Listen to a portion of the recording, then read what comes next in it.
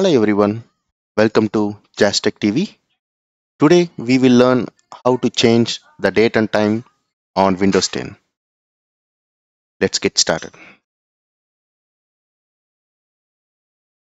On the right hand side bottom, on the date and time settings, right click and click on adjust date time.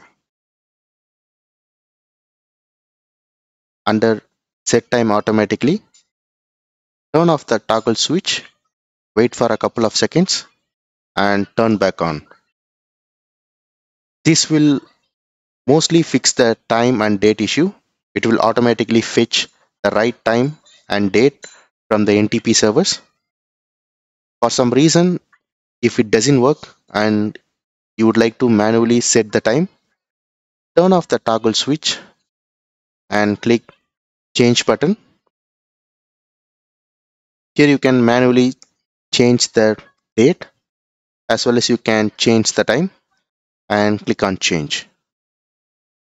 And my friends, we have successfully changed date and time settings on Windows 10. If you like the video, please like and subscribe. I will see you in the next video.